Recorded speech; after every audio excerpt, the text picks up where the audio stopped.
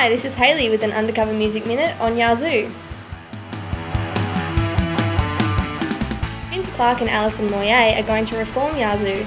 Yazoo, or Yaz as they were known in the USA, will play 5 gigs in the UK this coming June. The band had a short innings with only 2 albums in 1982 and one also in 1983. The first album, Upstairs at Eric's, featured the hits Only You and Don't Go, and the final album, You and Me Both, added Nobody's Diary to their hit list. Clarke came into Yazoo via Depeche Mode.